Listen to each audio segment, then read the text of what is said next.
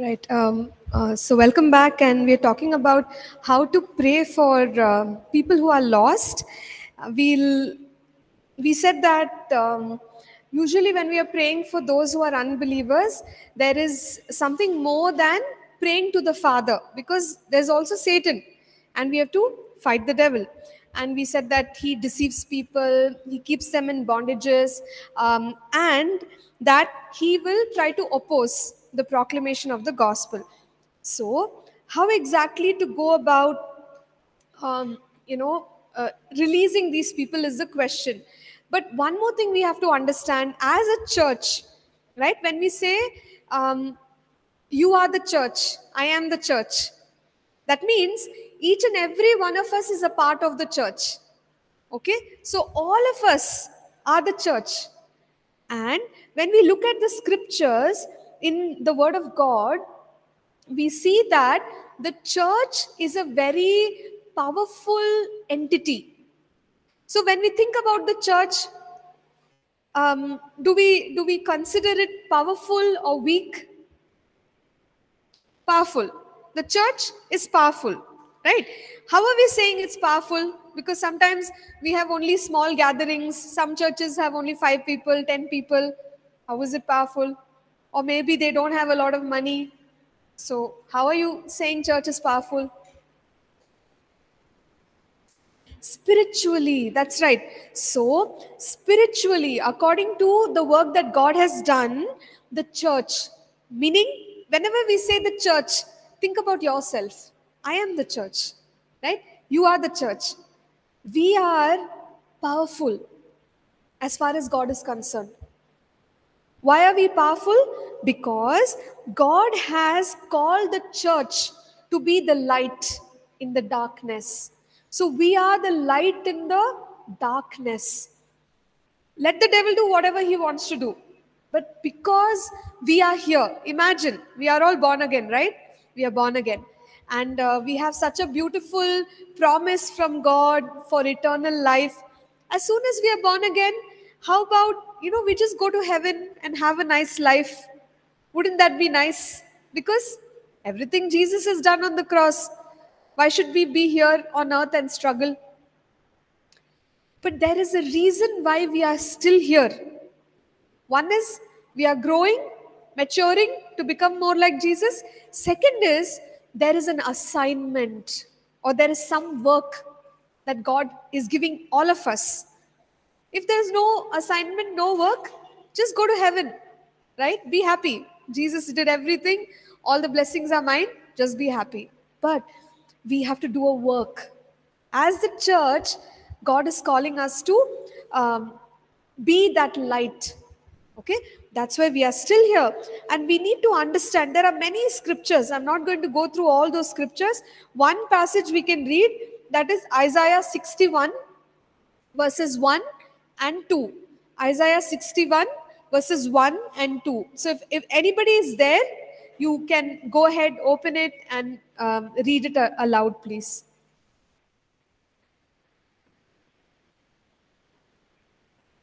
Yeah, Isaiah 61 verses 1 and 2.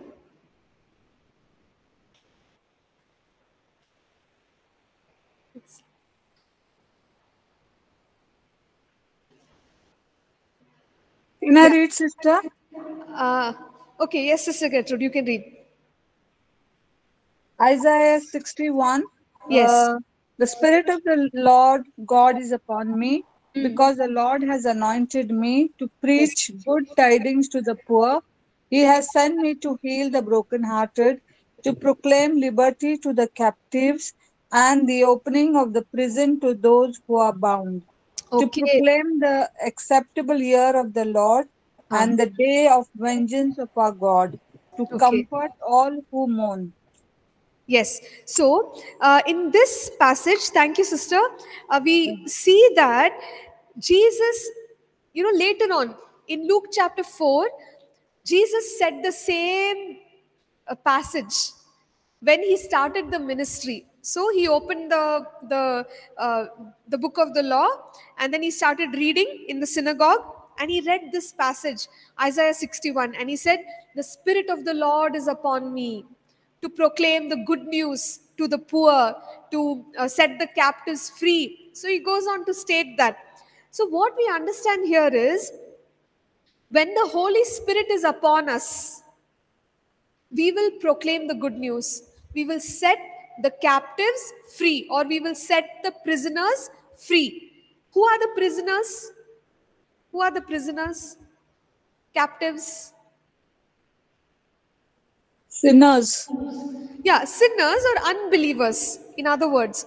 So, what we recognize here is that the church has a responsibility. Why are we still here on earth? We have a big responsibility. And that responsibility is, we have to proclaim the gospel to the people. We have to set the captives free. That is our job. And we need to understand that this authority has been given to the church. What if the church doesn't do it? Or if you and I don't do it, who will do it? Who will do it? We are only supposed to do it, right? So we have to understand this. When we talk about people are lost, so many people don't know about God, there are so many unreached people groups in the world, we talk about all these things, but whose responsibility is it to go and preach the gospel to all of them? We, because the great commission has been given to us, and Jesus is authorizing us to be the light to the people who are in darkness, for us to set the captives free. Those who are prisoners, we are the ones who are supposed to set them free. So what I want us to recognize today is, yes, pray for the lost, but remember that you and I carry the authority. So it's going to be so sad if we have the authority and we did not use it at all, right? To bring people to Christ. So use that authority to set people free. So we are carrying kingdom authority. We have spiritual weapons. Okay, we will read about weapons and all later when you read about believers' authority. But do you know that you have some spiritual weapons? What weapons do you have? Some guns and some, danda and everything? No? So what weapons are you carrying as a believer? I can't hear what weapons you have, Asafu. Huh? Speaking in tongues, faith, word of God, prayer, okay, Jesus, the name of Jesus, right? Yeah, so many of these things that you've listed come under the category of weapons. So when you speak the word of God, how did Jesus fight the devil? When the devil came, he was fasting for 40 days, right? And the devil said, you bow down before me, I will give you the kingdoms of this world. What did Jesus do? He fought the devil. How? Word of God. He said, it is written. Satan, it is written, like this. So he spoke the word of God. After some time, the devil was like, okay, leave me alone. I'm going, bye. Right? So you can fight the devil with some spiritual weapons. And Jesus gives the weapons to the church. We have the weapons. Imagine, right? Like, let's say the thief comes to somebody's house and they have all the weapons, right? They have all the weapons. They're sitting there, the thief is robbing, and you're just looking at the thief. Ah, okay. Take whatever you want. You want more things, go inside, take it and go. So foolish. It'll be so foolish because they have all the weapons. Just take the weapon, attack the devil or the thief. That's our responsibility. So, as believers, the point that I'm trying to make is, we don't realize how powerful Christ has made us. We sit and say, the devil is doing this, the devil is doing that. Oh, I'm so scared, right? Just use the weapons. Use the name of Jesus against the devil. Use the word of God against the devil. Use the power of the blood of Jesus against the devil and say, devil, stop it. I am already victorious. You can't do this, right? So, as a church, we have to wake up because we have been given the authority. We have been given the weapons. In fact, it's the devil who should be running around because he's scared. Oh, these people will attack me. He should know that we can attack him. You got it? So we are so powerful as far as who Jesus has made us. But we need to take our position. What is the use of a soldier who doesn't fight? Imagine somebody is a soldier, right? But goes home, nicely sleeping, eating, enjoying his life. War is going on, but soldier is enjoying his life. What's the use? No use. Weapon is there, authority is there, everything is there, but not using it. That's the problem. So, when especially we pray for the unbelievers, those who are lost, those who are not saved, we have to take up our position and say, we will not let you do this, devil. Okay? By the Spirit of God, in the name of Jesus, we are coming against you. And you have to let the prisoners go free. So it's a fight, and we have to engage in that fight.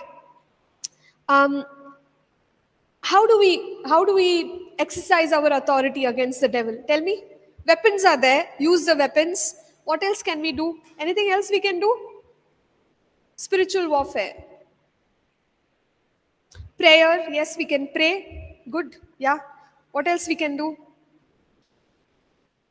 We are fighting the devil. How are you going to fight the devil? Okay, use the authority. How? How to use it? Does the Bible say anything? Command. Okay. Command. Okay, good. There is one particular passage, okay, Matthew 16, verses 18 and 19, where Jesus said, I give you the keys of the kingdom. Whatever you bind on earth will be bound in heaven. Whatever you loose on earth will be loosed in heaven. So, how to exercise our authority? You know what we can do? We can bind, we can loose. So, how do we do that? It's very simple. When we see that there are, something the devil is doing, we can, as Daniel just said, command. We can command the devil and we can say, I bind you in the name of Jesus. Okay, I stop you. These are all words we can use to use the authority. Now, if we don't use our authority, it's actually our fault, because we are letting the devil do whatever he wants to do. You got it? So just bind the devil. If you see the devil is doing something, we'll come to that. You just say, I bind you in the name of Jesus. Okay? You can even lose. Lose is like, I lose the power of the Holy Spirit on the life of this person.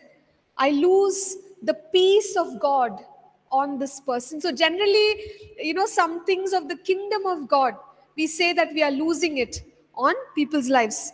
Got it? So bind the devil and lose the works of the kingdom on the people. So when we say things like that, you will understand that it's really powerful and it works. So this is one way to use the authority. Second way to use the authority is in 2 Corinthians 10 verses 3 to 6. It says, taking every thought captive which exalts itself against the knowledge of God. So that means, you see, can one wrong thought be harmful? My question to you. Just one wrong thought. Every thought is correct according to the Bible. Only one wrong thought. Is that dangerous or is it okay? Dangerous? Why? Why is it dangerous? Just one wrong thought, no? One wrong belief we have.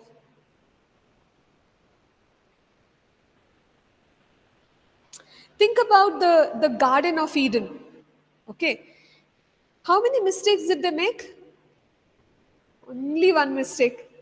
The whole earth is now corrupted with sin. Because God is so holy. Even one tiny mistake, good enough for us to fall short of His glory. Right? We just fell from His glory. With just one mistake. Because God is so pure and so holy that it just cannot accommodate even one wrong thought. You got it? So in 2 Corinthians 10, what we just saw, we need to take every thought captive right? Which exalts itself against the knowledge of God. So always be mindful of what we are thinking, because what is the battleground for the devil? The mind. So that is where he gets us. And we have to be careful. And here we are learning one way of exercising authority is to pull down the wrong thoughts. So when we are praying against the devil, we can pray something like, this wrong thought or this deception, I tear it down in the name of Jesus. Got it? So that's how we can exercise the authority. Bind, loose, tear down, pull down. These are the words that you can use. So imagine, okay, we are fighting against the devil, we are praying for somebody, that person is lost. That person is, okay, imagine, maybe my family member, a young man, he is not saved, he is, into all kinds of worldly things, and maybe he's into some addictions, and I'm praying, maybe my brother, and I'm praying for my brother, right? So how do I fight the devil? How will it sound when I'm fighting the devil for my brother? How will the prayer sound? So I'm exercising authority on behalf of him. So how will I pray? Just use all the weapons, right? Against the devil. It's okay to get angry with the devil, right? So when you're praying, it may sound like fighting. Because you're saying, devil, I'm coming against you in the name of Jesus. I won't let you do this in my brother's life. I bind every deceptive spirit. I bind every spirit of confusion. I bind every spirit of anxiety, every spirit of fear in the name of Jesus. I command, every demonic stronghold in his life to be broken in the name of Jesus. So you're literally shouting, screaming, fighting the devil. Okay, it doesn't sound like ordinary prayer. How does your usual prayer sound when you pray to the Heavenly Father? A little more mellow, a little more calm, right? Dear Heavenly Father, that's how we pray. But when we are doing spiritual warfare, we're talking to the devil. Got it? So you can be angry, no problem. Just stop him. Say, you can't do this. I'm coming against you. Okay? So that's how it should be. We have to take our position and pray for the people whom the devil is binding and making them as prisoners. If we don't do that, who will do that for them? So we have to engage in spiritual warfare for the people. And here is one more thing. To exercise our authority, one more thing what we can do is, we can tell the devil what Jesus has done on the cross, and he doesn't like it. Okay, he just doesn't like it. I don't know if any of you, when you are casting out demons, you've observed this. When you start saying, Jesus has won the victory on the cross, the person, whoever is, demon person, they'll be like, no, stop it, I don't want to hear that. Okay, I don't want to hear it, because Satan does not want to hear about the victory of Jesus on the cross. So then we should do it more, because he doesn't like it, right? So we start to say, 2000 years ago, Jesus has defeated you. Devil, you have no authority. You have no power. You're destroyed.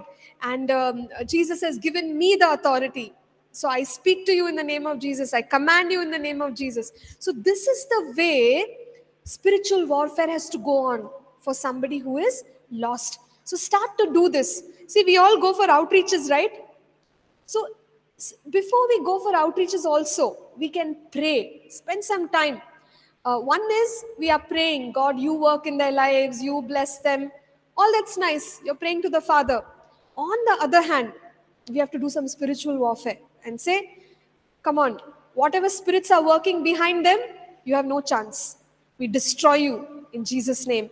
We ask for open doors in the name of Jesus. So when we pray for people who are lost, it's a spiritual activity. You have to combine praying for them and fighting with Satan. That's the right way of doing it. Okay? So as we do this, what can we expect? What can we expect?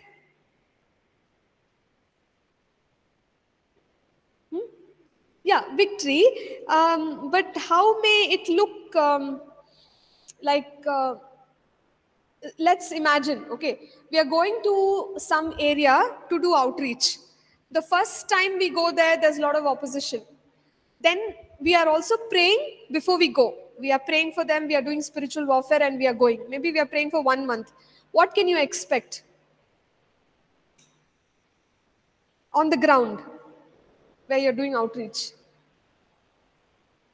Some changes, hopefully, right?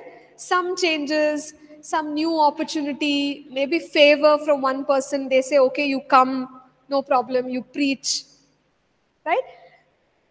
You see, it's never easy because the devil will not let us do it. He'll create some trouble.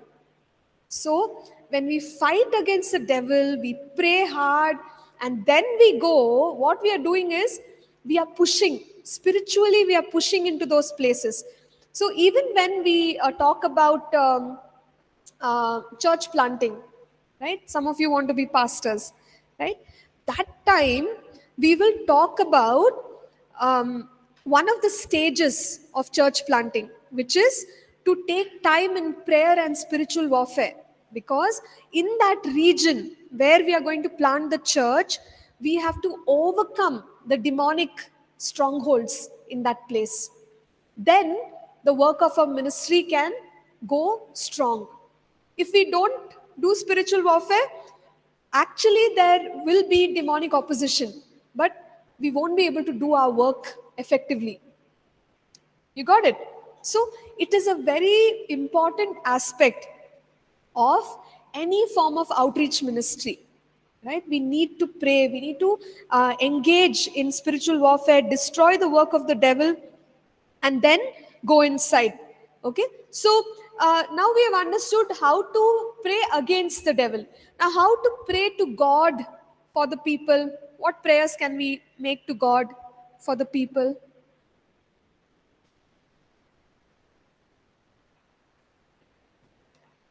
The devil will say, okay, we stop you, this is what Jesus has done, you are defeated, all that we tell the devil. What do we pray to God? Any prayers to God? Prayer of deliverance, sister. Prayer of deliverance. Okay, sure. Yeah. Prayer of deliverance. Fine. Yeah, we can ask the Father to set them free. That's correct. Anything else? Any other points?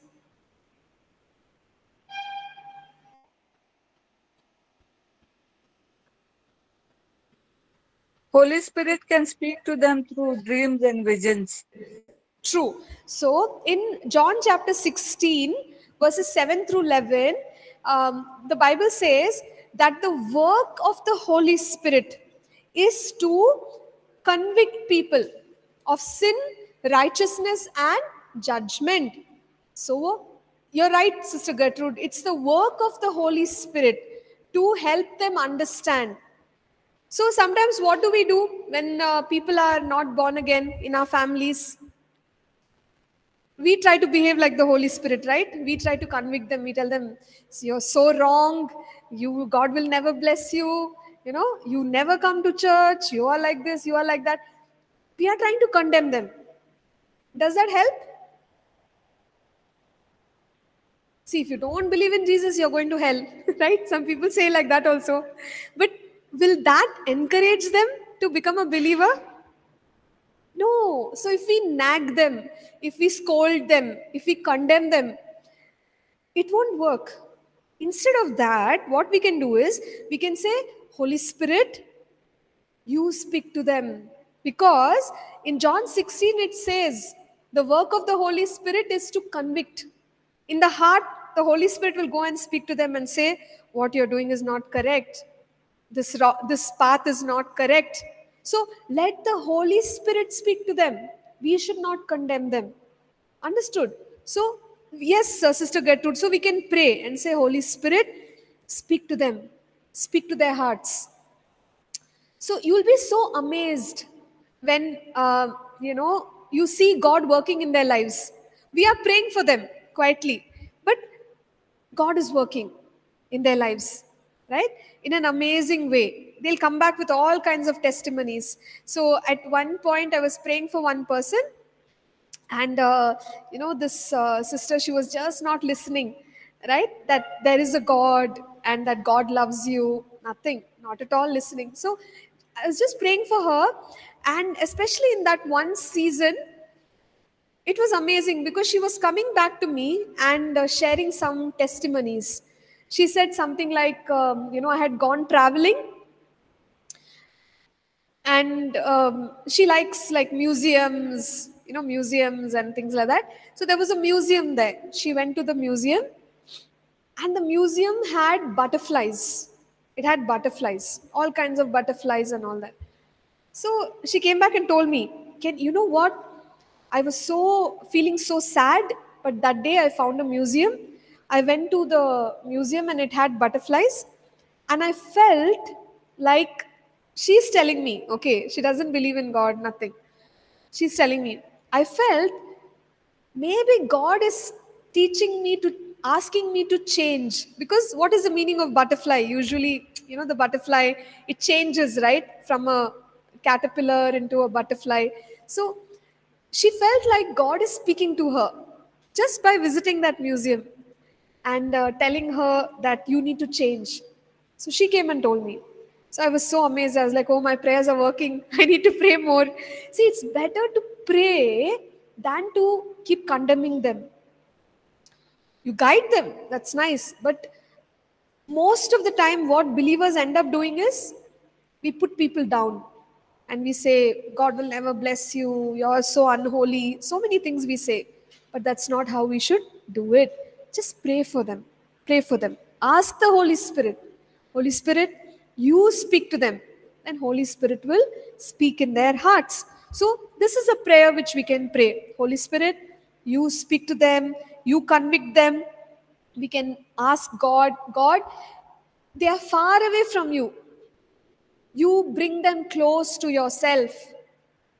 Can we pray that? Yes. So many stories are there like that. I remember one person, one of my friends, her family members, one by one, they gave their life to Christ. Okay. This girl, she never listened. She is just doing her own thing all the time. Everyone else is saved except her. So we used to pray for her that, okay, God, you touch her life. Something amazing happened. One night, when she was sleeping, she had a dream. In that dream, she saw, like a beautiful sea, and she's walking on the beach, and Jesus came. Jesus was also walking with her, and she asked him, "What do you want, Jesus? Do you want to tell me something?" Then Jesus told her, "Why are you running away from me?" you know and then it's as if Jesus is sharing his love with her and saying, I am the one who has wiped away your sins, and I have great plans for your life, but you are running away from me. She had that in her dream. She just woke up in the morning and she's like, that fear of God came on her. She became a believer.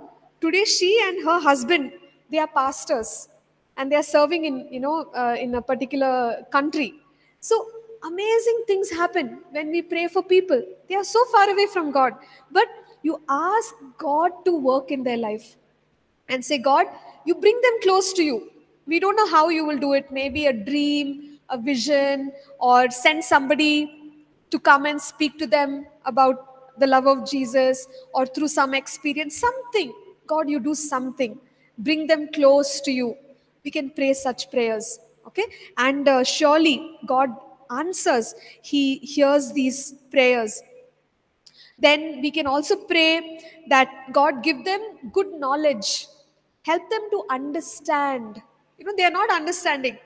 They are speaking all kinds of, worldly philosophies. But you set them free from those philosophies. Maybe in their mind they have some thoughts that God doesn't like me, or God will never bless me. It is stuck in their heads. So we pray, God, remove all those wrong philosophies, patterns of thinking. We break it in the name of Jesus. Give them good knowledge. Help them understand who you are, what you have done for them. So pray like this. When we pray like this, slowly they'll begin to understand what Jesus has done for them. Pray that God will give them the understanding of their calling. You know what? Sometimes people, one very sad incident that happened to me, I think maybe I shared with you. I was talking to one young person and I said, okay, tell me, what do you want to do after a few years? And the young person looked at me and said, I don't know. So I was like, why? Something, there must be something you want to do, right? And very honestly, they said, there's no purpose for my life. I'm just living. There's no meaning, there's no purpose. I felt so sad. I was like, I can't believe it that people are living like that. Anything, I'll do anything. Whatever happens tomorrow, let it happen. So people are just living life without any purpose, any focus. They don't understand what God wants from their life, right? So we can pray and we can say, God, give them the understanding. What do you want from their life? Help them to wake up, right? So that they know their calling. Think about Apostle Paul. He was persecuting the church, but God gave him the understanding that I'm calling you. You have to be a minister of the gospel. Then his life was full of purpose. He was living for that. So everybody has a call from God. We can pray and say, God, this young person or this person is so far away from you, but help them understand, why did you create them? What is the purpose of their lives? Then they will be able to, once they know it, they can live for God. Okay, so that is another prayer we can pray. We can also pray that God will send more people. You remember Jesus said, pray to the God of the harvest to send more laborers.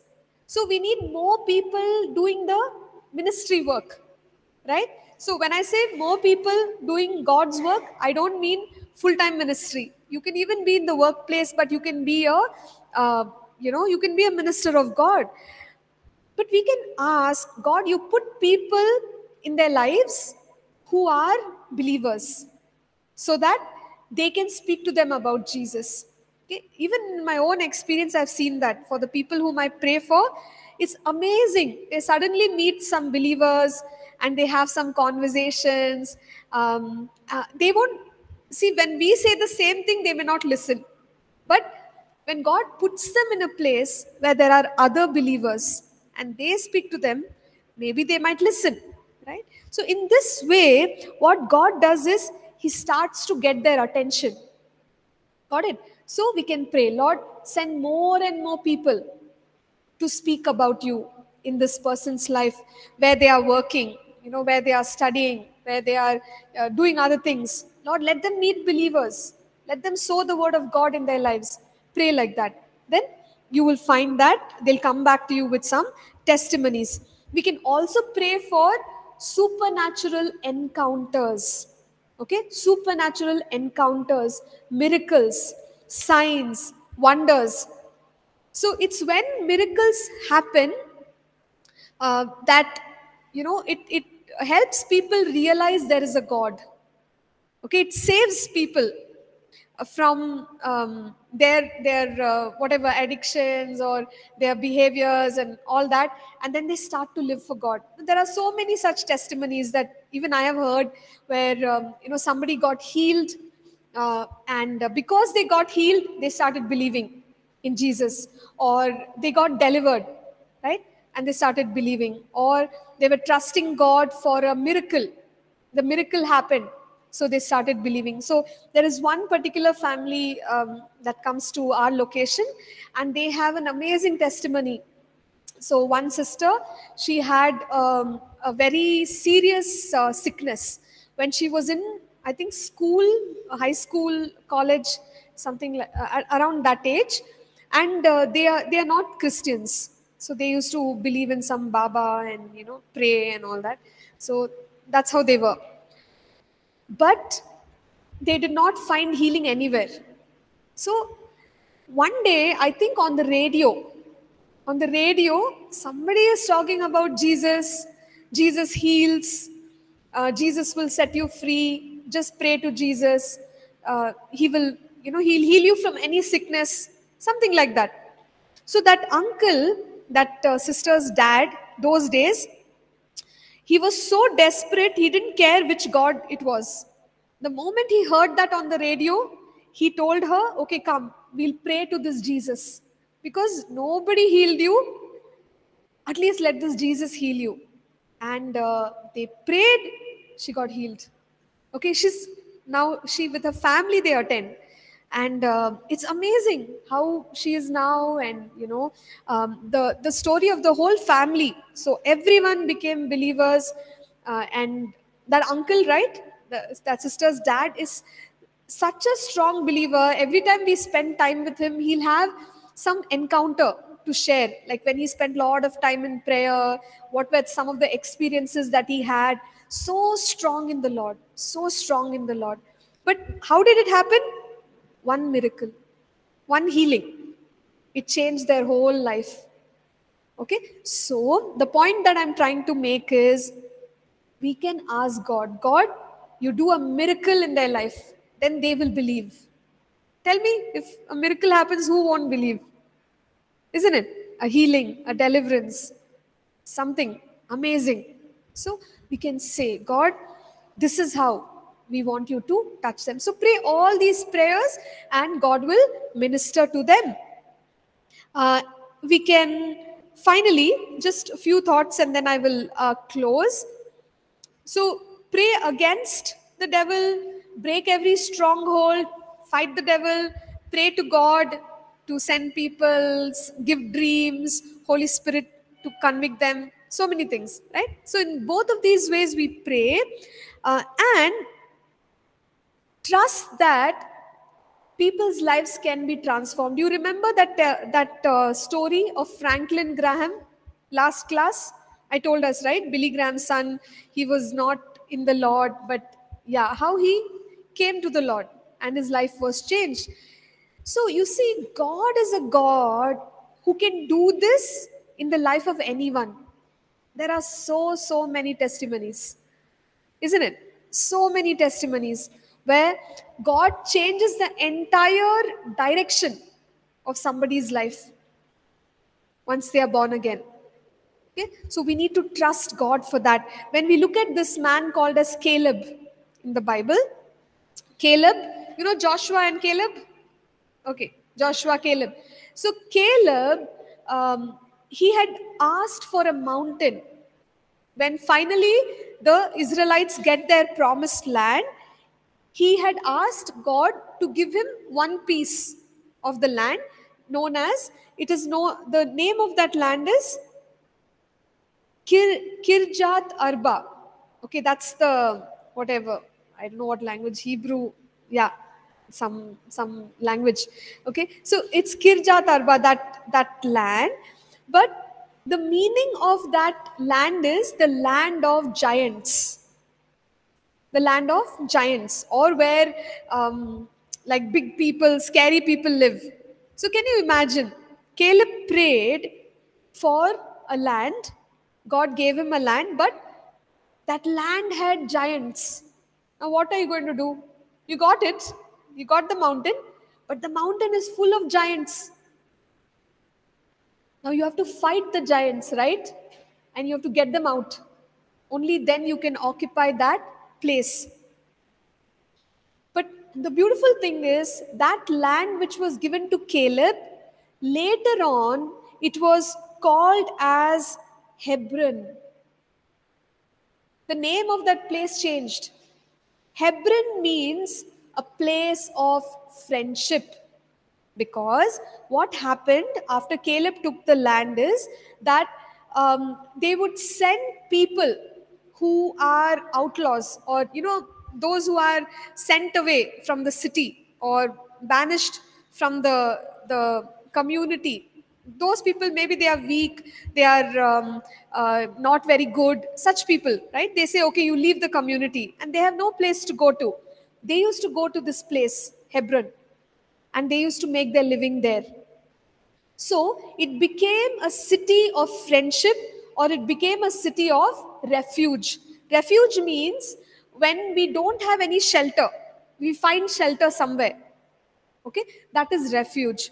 So the understanding is that even a land which is occupied by giants can become a place of refuge when God works. So bringing this thought to people who are unsaved. Now we may look at our land and say, oh, people here don't know about God, they worship other gods, they do this, they do that, it's such an evil place. We may say things like that. But you see, when you trust God, when we trust God, even the land of the giants can become a place where those who don't have anywhere to go, they can come here. It can become a place of refuge. Okay? So God can do that. God can not only touch one life, but He can transform the entire land. He can transform the entire city. But we as believers, we need to rise up because we have the authority. Yes or no? We have the authority, correct. And we can do spiritual warfare, we can pray to the Father. Okay? In this way, we can see many, many people saved. So I just want to encourage us, even our daily prayer for those who are unsaved, or maybe outreaches, right? We all engage in outreaches, right? Pray. Pray before you go, because it is a spiritual battle. Without prayer, we won't get the victory. Okay, you can do very good outreach, smart ideas, all PowerPoint, this and that, but there is a spiritual aspect. Unless we pray, take authority on those demonic spirits, you can't see the victory. Okay, so this is a little bit about praying for the lost. And yeah, I think with that, I'm just going to stop unless there is a question.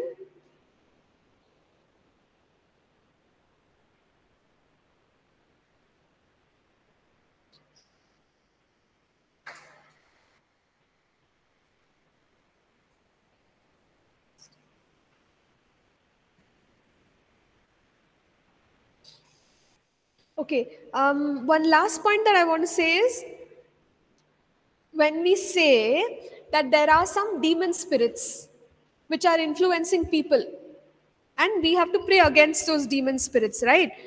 There is also a concept known as spiritual mapping.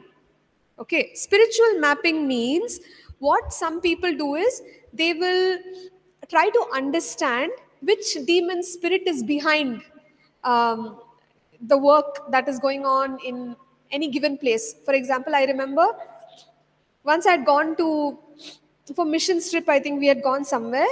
There I met one brother, and he was saying, I have made a map of all the places in this region, and this one place has this temple, another place has another temple. So he made a list of all the temples, places of worship, and also some spirits. This spirit is behind this worship, like that. He made one map. And for outreach, what they all do is they'll pray against those demon spirits, those exact demon spirits. Okay, so a lot of people practice this. They understand that in a given region there might be some demonic strongholds. So you identify those spirits, you make a map, and you start praying against those specific spirits. For example, we might see that in some place there is alcoholism. All the people are drinking. So it gives us an idea. Why is everybody being affected by alcoholism? Maybe there is that regional, territorial spirit of alcoholism that is making everybody drink. Or in some regions, we see prostitution, right? Why are everybody engaging in these wrong matters? Maybe there is a demon spirit of prostitution, right? Things like that. So, as believers in some communities, what people do, they make a map of what demon spirits exist, and then they start to pray against each one of them. Now, the is it okay to do this? It is okay to do something like this, but we should not get too deep into it. Sometimes people go so deep, they want to research, every demon spirit. What's happening? Okay. Yeah, somebody went unmute. Yeah, so there's no need to get so deep into it. That's the point. Okay, little bit, you understand the background, that's fine.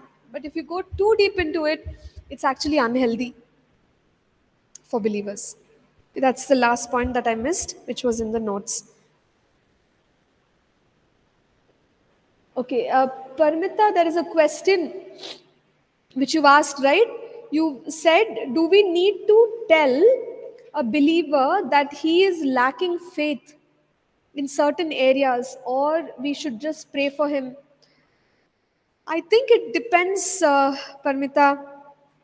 If you know that person or you're working with that person, then maybe they are open to taking your feedback.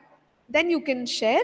But if they are not going to listen to you, then there's no point, no? You just pray for them.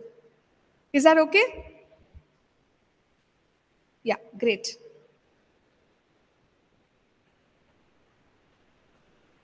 Sister Gertrude is asking, what is channeling Jesus? Um, Sister, I don't think I know the answer for that question. Can you can you elaborate on that?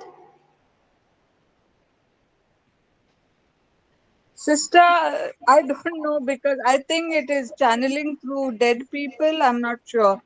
It's channeling through some medium. But I wanted to know what is it? Channeling, is it? Yeah, channeling. It Okay. is like a new age movement. I'm not very sure. New age movement.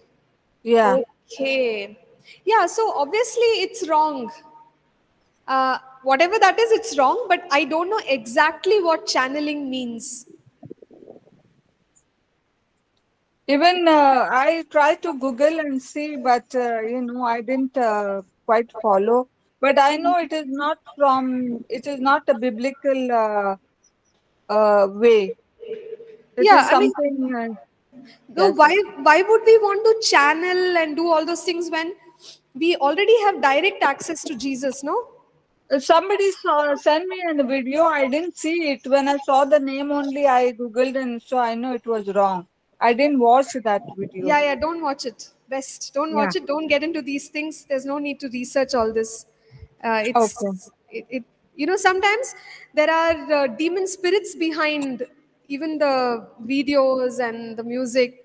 So just don't touch it. Best. Okay. Thank you, sister. Yeah, thank you.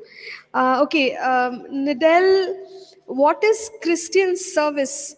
I think you had asked the same question earlier, and I have answered it in some of the previous classes. Christian service is Christian ministry. Yeah, so maybe I'll just leave it at that. You may have to refer back to some of the earlier videos. Thank you. Yes. Ma'am, hello, check. Ma'am, there if we saw in the world, there are a lot of peoples like they have to debate on Debate on faith, faith, okay? because they are in our side also, Christianity also. In other faiths also, the people are like that. They're scholars and different people, Yeah. those who gain knowledge about their faith Yeah. particularly.